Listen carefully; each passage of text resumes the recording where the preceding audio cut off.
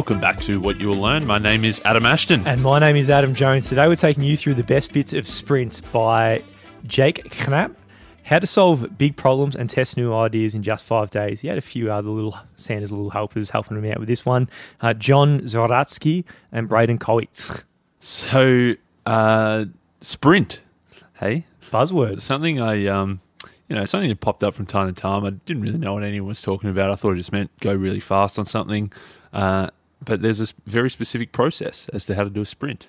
It is, and it all came from this guy, who we're the author of this book today, Jake, and did stem from his days at Google, right? Google Ventures, and then a few years later, it is a bit of a buzzword. I've heard about 4 times in the last couple of months. Getting a bit over the word, but there's a lot in the book, and there's a good reason for it. Yeah, I think for a very specific purpose. This is phenomenal. And this book is almost like the textbook of exactly how to do it. I think some people have taken their own ideas and kind of morphed it, and sometimes the sprint you're thinking might not be the actual sprint, and people just claim that it is. But yeah, anyway. Good way to make money off clients. But a bit of Jake's story, right? So Jake, he had his first kid, then he went back to work, and he only found that he wasn't spending his time in the best possible way, in that he wasn't doing his most important work. So he started optimizing, reading books like we all do on time management, making spreadsheets, tracking efficiency, and trying to experiment with a lot of things to improve this area of his life. That's right. Then he got a job at Google, so he was pretty happy with himself there, and he thought, I'm going to help other people, all these things that I've learned, I'm going to help the whole team to be more efficient. And so his first thing was bringing in these group brainstorms with his team of engineers, and it feels like a lot of fun. Everyone's shouting out ideas, and then after an hour, you got this big pile of sticky notes because there's you've come up with such great stuff, or so it might seem. Because one day, a particularly disagreeable sort of introverted engineer was like, how do you even know these group brainstorms are working? He's like, well, we get so many ideas out of them. But then when he actually took a step back, he realized that the good ideas were the ones that when people went away afterwards. So they had the brainstorm. It seemed like there was a bunch of ideas, but they all sucked. It was later on when people started they're at their desk or they're in the shower or whatever they were doing, they just an idea came to them later and they're like, there was a much better idea than the group brainstorm idea. Yeah, well, that's usually, if you think about your own ideas when they come to you, it's very rarely in a meeting context like that, isn't it? And you're probably going to get the big alpha, just screaming out their ideas, who's going to probably get their point made more so than everybody else. So when he looked at this sort of method he used to do, he found it was completely useless, really, and he realized that the results come in different ways, and this is where he came up with new methods of the brainstorming and also product delivery. One example was when they were he was at Google, and then he was working with the Gmail team, and they want to make this priority inbox. How they split off now. You get most emails come in one place, but sometimes you miss emails because they go somewhere else. That was these guys. They worked out how to do it, and their boss, she said, okay, you've got this idea, but you've got 4 weeks to do it. Now, we can possibly no way we can do this in 4 weeks. But she was like, well, you've either got 4 weeks or you're not doing it. And so they said, okay, well, I guess we'll see how we go. They kind of broke it down into chunks and just worked through it. And amazingly, they got through it in those 4 weeks. Another example is when Jake was visiting colleagues in Sweden, he found that they were using different meeting software than other people were. And when he asked actually what it was, they said they built it themselves. And they wanted to build out a video meeting software that didn't need an app to run, but could operate directly in the browser. And they only had 1 week in Sweden this time, right? Which is pretty wild. So they had to finish the prototype before they left. So you're really putting the pressure on here for 1 week to build something as wild as that. And it turns out it worked out pretty well, because that became Google Hangouts, which is now Google Meet, which is something I use almost every day. And obviously they've done well from that 1 week. It wasn't a sprint then, but they sprinted. But what was kind of amazing about both of these 2 major changes that came out of Google was, firstly, there was time to develop their ideas independently. It wasn't out of shouting matches in the brainstorm. But also there wasn't too much time, because they had this really tight deadline where you had to get it done in a certain time or not done at all. And it meant that they didn't get caught in the weeds. They didn't overanalyze every detail. They made decisions quickly, and then they just got to work. Yeah, a bit of Parkinson's law there, isn't it? When you've got the amount of time you give to do a task, the task will just fill up the amount of time you give it to it. So here you're trying to compress that chamber as much as possible. But the second point here is the people, the engineers, the product managers, the designers, everyone's in the room together working on their part of the problem as they see it, and they're also in the room to help answer each other's questions, because a lot of these things that are complex, they do require some multidisciplinary collaboration to get to the end. So Big Jakey here, he took all these different elements, the focused individual work, the prototyping stage, the inescapable deadlines. He morphed this into what he calls the sprint. And then he led sprints for Chrome, Google Search, Gmail, all these internal projects. He eventually ran sprints for Google Ads, Google X, Google Ventures. And then the CEO of Google Ventures was so impressed. He was like, man, we're getting some great results from doing all this stuff. Can we use it for some of the startups we're investing in? So all of a sudden, these things that he'd been doing internally for Google, he started doing for all of the startups, because they realized for startups, you need to achieve results pretty quickly. You don't want to stuff around. You don't want to waste too much time or money. And the sprint, this 5-day process, seemed like the perfect way to get results quickly. And the 5-day process works for all kinds of customers, from investors to farmers, oncologists to cafes, websites, iPhone apps, paper medical reports, high-tech hardware. Probably the stuff whoever's listening right now, there's probably something you could apply a sprint to, according to old Jakey boy, because sprints, they offer a path to solve all the big problems, test new ideas, get more done. But best of all, do it really fast and do it in 1 week. And you can also have a lot of fun along the way. Yeah, definitely. So what is a sprint? After we've been saying all these things, this sprint, it's this Google's unique 5-day process for answering some of the tough questions, prototyping, testing ideas with customers. It says it's basically a greatest hits of business strategy, innovation, behavioural science, design, all rolled into one in this packaged up step-by-step process, where it's like a pretty nicely regimented day by day. Here's what you do, and by the end of the week, you've got to win. So rolling in on Monday here. Monday makes me think of at your dinner party the other night, Tom Katz. It was a very funny comment. It's one of those things I laugh at a few times a week. But he said, what did he say? Well, it was a Sunday night dinner party, and he said, better head off. It's Monday tomorrow, yeah? But no, he said, it's a bloody Monday. I hate having to work Mondays to start the week. And his partner goes, mate, you got the day off tomorrow. You don't have an RDO. You got no job. Anyway, but for most of us, we all have different Mondays, but it's a different Monday today because we're rolling in. It's going to be day one of a sprint, and we're going to make some big progress towards our goals today. On a Monday, we start at the end. We make a bit of a map. We ask the experts. We pick a target. It's a big day Monday. There's a lot going on. He starts off with a little story here. The Apollo 13 astronauts, they were headed to the moon, but there was an explosion on board the spacecraft. Now, the people on board, understandably, would have been shitting bricks. They're wondering what's going to happen. Are they going to crash back down to Earth? Are they going to get sent off to Pluto? What's going on here? You've seen that George Clooney film. They've seen that. They're thinking we're going to... Gravity. Never ends well, those sort of situations in movies. Almost never ends well, that's for sure. The explosion had blown up the air filter as well, which meant the only air they had left was the air that was left in their tanks on their suit, because after that they were going to suffocate. The explosion had sent them off course. They didn't know if they were heading to the moon or somewhere else. And so everyone was understandably pretty panicked. Yeah, and now it was on mission control, really, to get them back to the Earth safely. And that was the overarching goal, obviously, to get this. And they needed to keep them on the right course every minute of the journey. Also keep the astronauts alive long enough, and because it was going to be at least a 2-day trip to get around the moon and back. So in terms of the hierarchy, what they needed to do, firstly, they needed to correct the ship's trajectory to ensure it won't veer into deep space or the other way and be like George Clooney. Secondly, they need to replace the failing air filter just so the astronauts could breathe. And only then they could turn their attention to safely landing. That's right. So they've got their very clear hierarchy here, because if they had have gone, oh my goodness, these guys, they've blown up, how do we get them to land safely? And they're thinking, do we have a big pillow that they land on? Do we send them into the water? Do we, shoot it down? Like, what can we do? If they spend all this time thinking about the third goal, all of a sudden they're out. They're heading towards the sun and they're going to blow up anyway. So you got to go, obviously, as Covey would say, first things first. You got to correct the ship's trajectory before you start looking at the safe landing. Yeah, if you just spring into the action and start solving problems, you're probably going to start worrying about the wrong thing and not prioritize correctly and have your first things first. So what we're doing today at the start of any journey in completing a project, of course, it is prioritizing about, hey, what are we going to be trying to solve here exactly? And this is all about setting the long-term goal.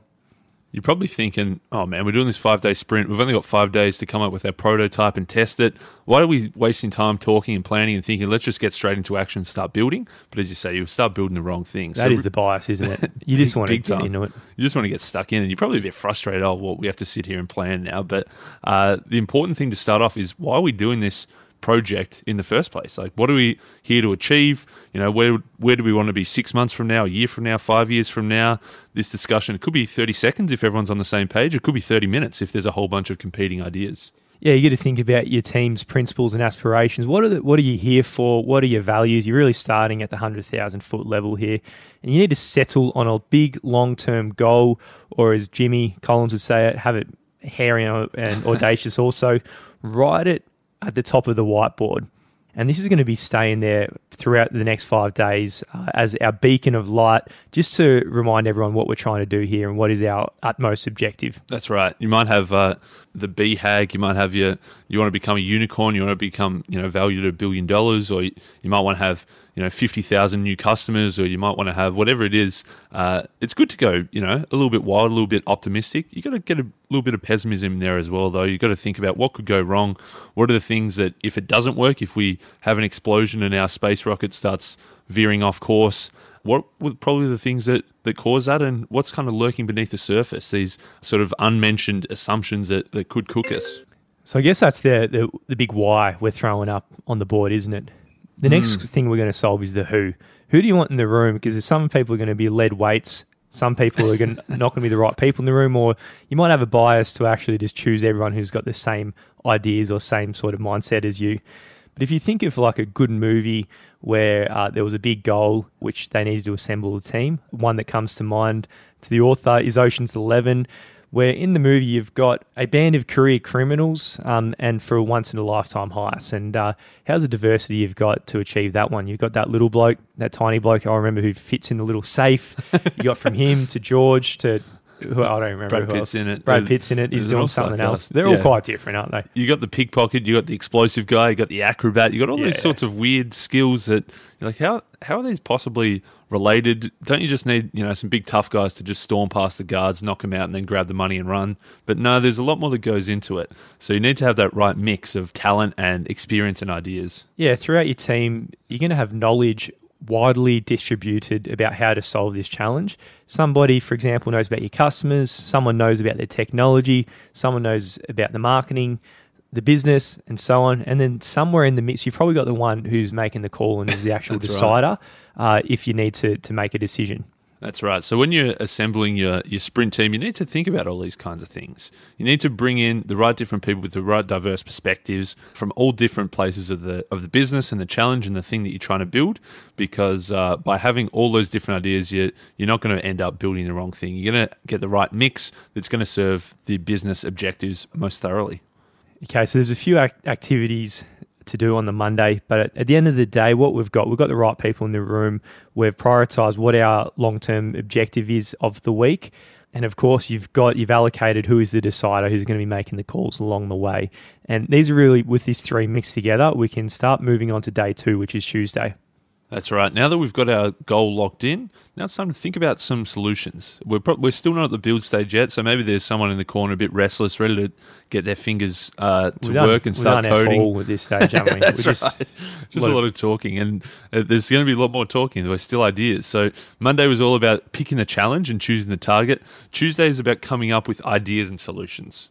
So let's imagine it's the early 1900s and you want to have a nice cup of coffee, only it's not so nice. Back then, the coffee really sucked. It gets stuck in your teeth. The liquid is bitter, makes you want to puke. But if you want for the caffeine that gives you that little drug hit, you probably wouldn't even bother. Back in the day, coffee was brewed like tea. It had like a little pouch of ground beans that you dunked into boiling water, but there was plenty of room for error. There was overbrewing, underbrewing, and a whole bunch of grit and shit that gets to the bottom of the cup that you got to try to dodge.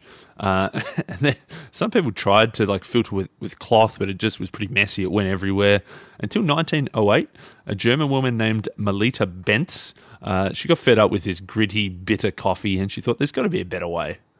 So she was inspired actually by seeing her son using blotting paper to mop excess ink on his schoolwork. So she took a sheet of the blotting, the same idea paper, punched holes in the bottom of a brass pot with a nail, placed the pot over a cup with the blotting paper inside, filled it with ground coffee, and and she added hot water, and all of a sudden we've got the paper coffee filter, right? There you go. Sounds a lot like Nike. What's his name? Bill Bowman.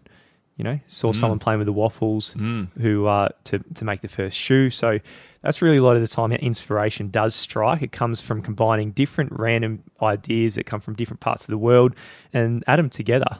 We read a lot about that specific thing in the Medici effect, right? Yeah. We normally think that ideas, you've got to come up with something brand new out of nowhere, but as the Medici effect would say, and as clearly this 1908 German lady found out as well, it's not necessarily about coming up with something brand new. It's probably bringing a bunch of different existing ideas, repurposing them with the right vision, with a different purpose, and you end up with something pretty, it seems magical, even though you just probably borrowed a couple of different things from a couple of different areas.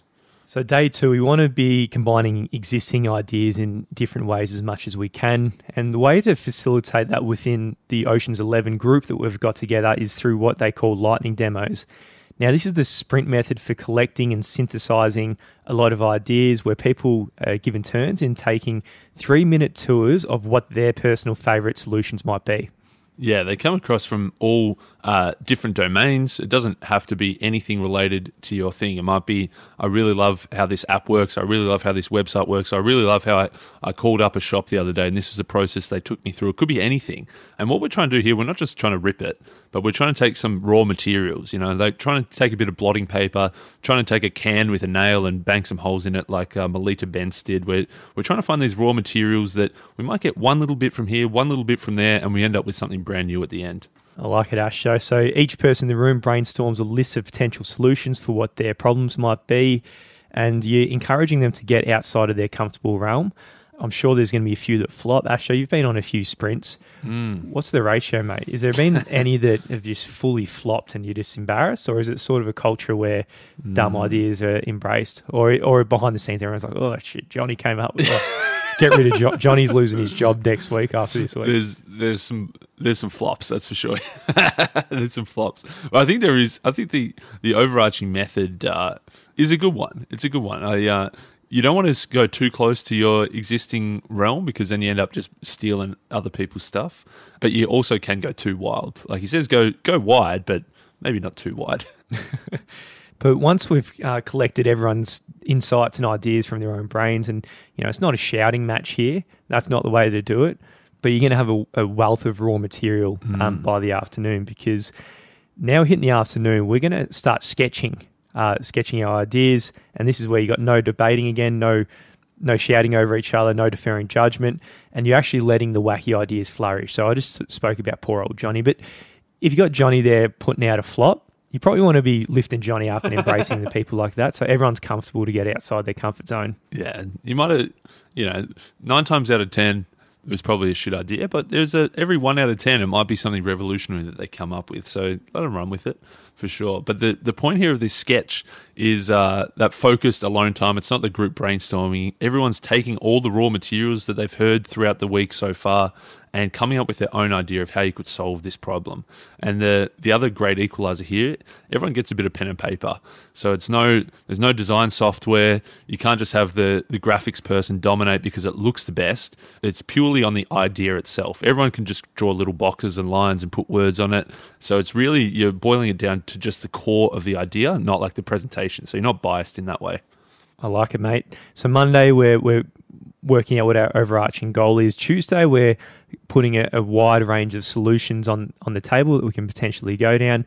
If you're thinking about Decisive, which we did by Chip and Dan, it's pretty much it, right? Up until this point, they're following the same sort of pathway to end up to a solution.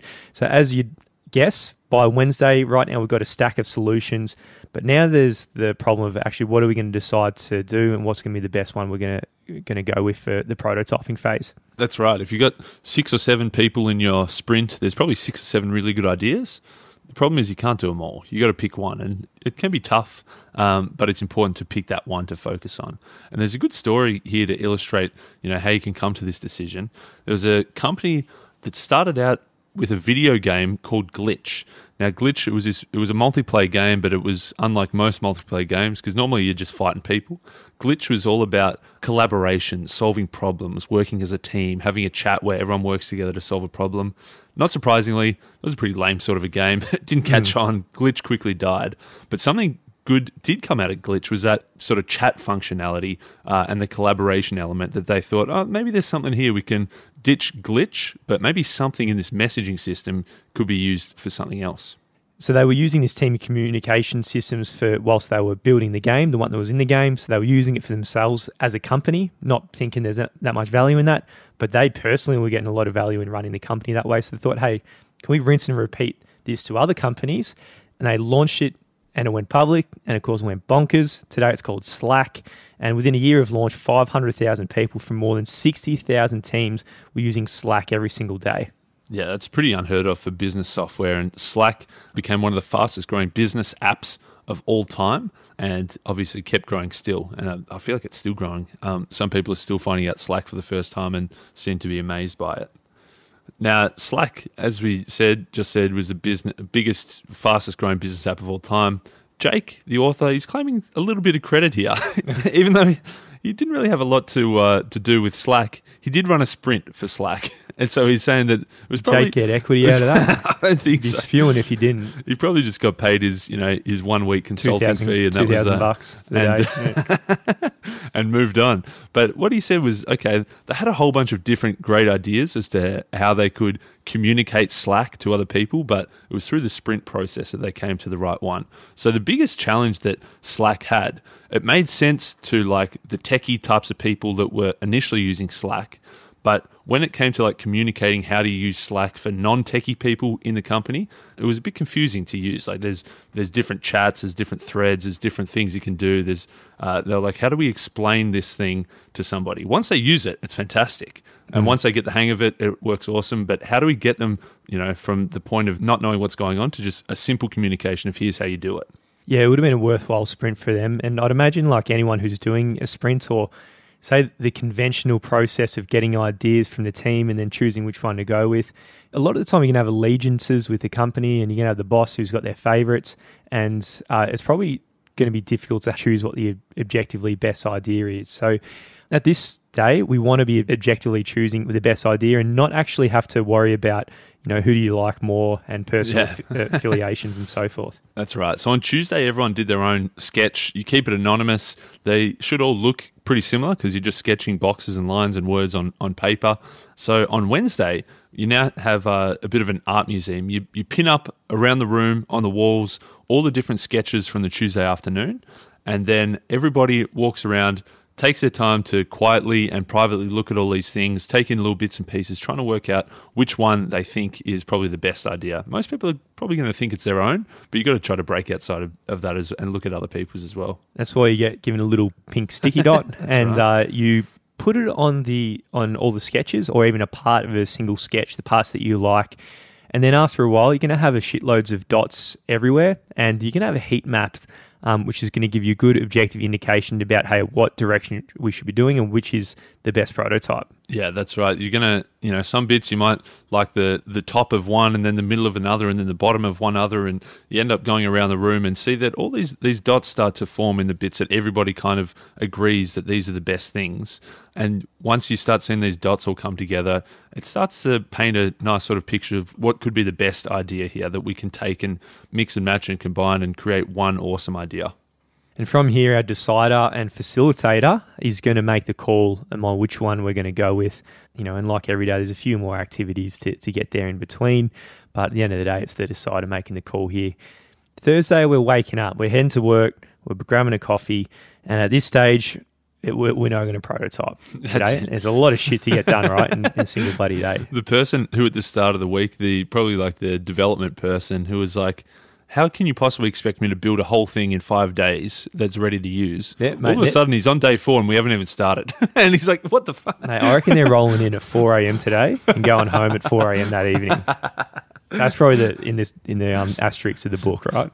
Mate, the book says it's a 10 till 4 operation with an hour for lunch in between. I don't know. The software engine, if it is a the software engineer's been pretty quiet the first 3 days. Their ideas have probably sucked. Everyone smiled and nodded because they're in Ocean's 11. They're just like the gymnast trying to strategize with George Clooney, just coming up with shitty ideas. Now you got the gymnast jumping into the little thing and trying to do all this, the hardest stuff and the most critical stuff, right? That's right. The good thing about our one-day prototype is that we're not building the full thing. It just needs to be enough. We need to be able to fake it. We're not building the full-scale solution. We're just building a facade so that it looks good enough to be believable and can be tested. So as a metaphor, like if you watch an old Western movie, it looks very realistic, but you're really being fooled because all they're doing is putting up a literal facade on top of these buildings and putting the boardwalks inside the buildings. It's just your normal neighborhood, which is a bit more modern than that. But you're fooled being the viewer and being the customer in this case. Yeah, that's right. The old spaghetti westerns, it turned out they just filmed in the street of a small Italian town because it looked like an awesome old western street, but then all the actual bits of like filming inside bars and stuff was somewhere else. But that's kind of what we're doing here is we're just putting up the facade. Like we're creating a bit of an illusion. Here's how our product could look. Here's how the main features could operate. And we're going to build it all in one day.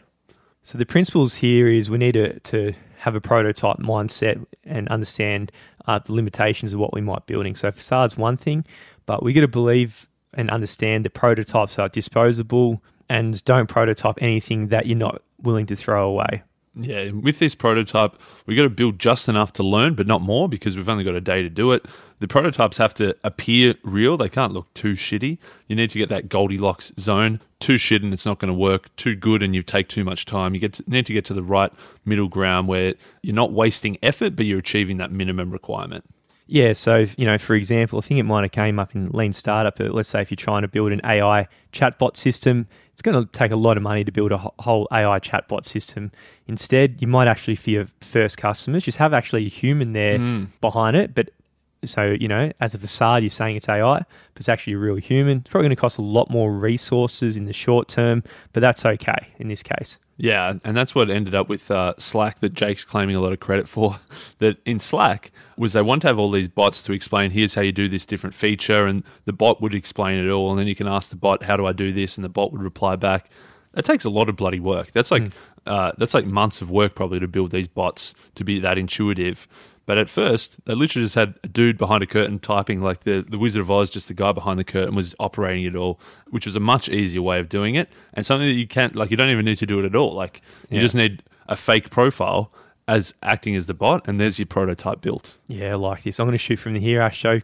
Feel free to knock me down. But let's say if you're trying to write a book, probably not a good sprint one. You probably want to go a bit more audacious and ambitious than writing a book for something like a sprint, having so many people in the room.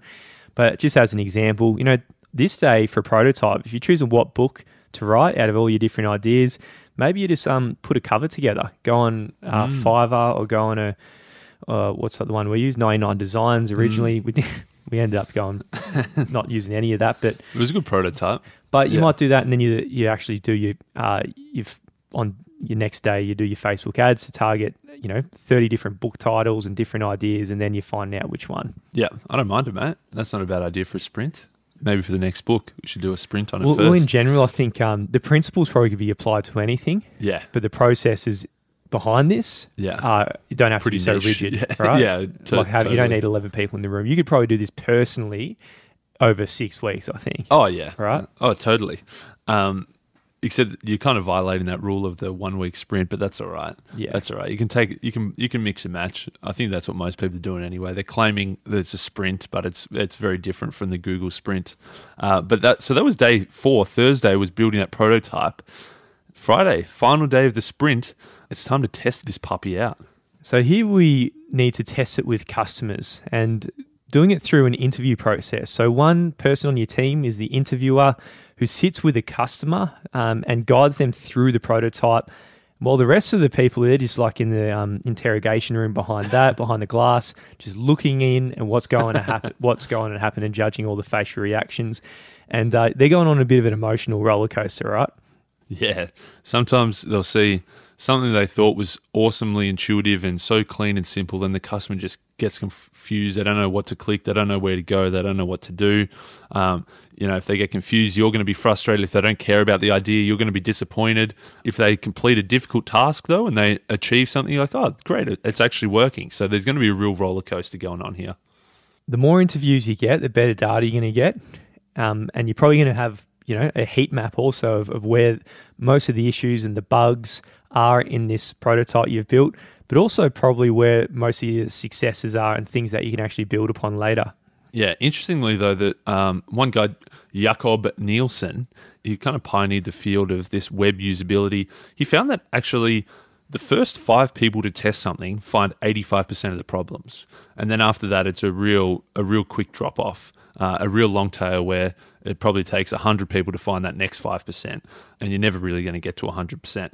But he's found that, so instead of like testing 10 people, just test 5. You're going to find 85% of the problems. Fix those, and then get another 5, and you'll find the next 85% of the problems. So you need a handful, but you don't need too many. 5's a good number. So it's a lot of fun, mate. So by day 5, you're knocking off work, and you've done a lot this week. And today it's felt like a long mystery because you've collected clues throughout the day. In the background, you've had people taking notes and trying to understand what the customer's reaction is as much as possible. It's probably something intuitively I don't think we give enough time to, is actually this interview process and understand what they're thinking, because at the end of the day, they're the ones going to be buying you, putting their hard-earned across the table to buy your product. Yeah, exactly. But the good news is that there's a winner every time about a sprint. If you do a sprint, you can't lose. Coming from the guy who created the sprint, makes sense. He would say that you can't lose. But the good thing is, like, you get to test a real prototype with real customers. You're going to learn in just 5 days. Basically, he says you're going to go through the hard part of testing and learning without going through the hard part of spending weeks or months and tens of thousands of dollars building stuff. Sometimes you're going to have a win in the sense of it works really well. Sometimes you're going to have a win in the sense of it didn't work so well, so maybe you got to pick a different path. So whatever happens at the end of the sprint, it's always going to be a good outcome.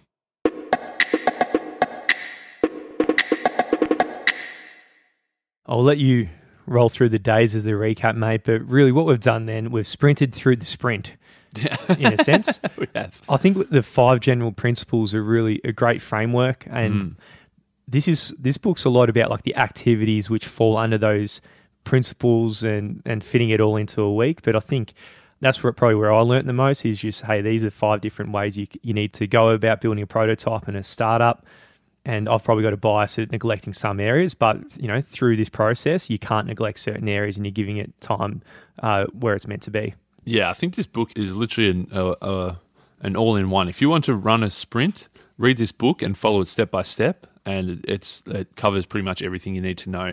But at the same time, whilst you've got your very specifically regimented, tactical, step-by-step 5-day sprint, and if you're doing that, this book's perfect for it. There's also a whole bunch of meta lessons that kind of came along for the ride here that you can take and apply to any situation, whether or not you're doing an actual 5-day, everybody in the same room, in the same place sprint or not. Firstly, instead of jumping right into solutions, take your time to map out the problem and agree on the initial target. You're going to be probably like a bull in a bull.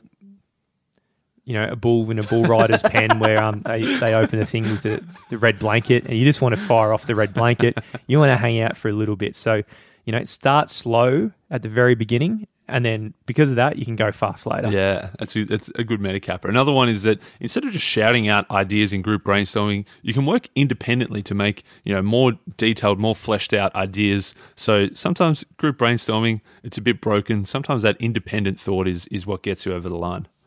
Instead of abstract debate and endless meetings, use voting in that sticky note system or the sticky dot system and the decider. And that way you're going to make crisp decisions that reflect your team's principles. And with that, you get the best of both worlds, the wisdom of crowds, but without the downside of groupthink. Also, instead of getting all the details right and trying to have something perfect before you test it, just go for the facade approach. Go for the prototype mindset where you can build things quickly, test things quickly, and learn quickly.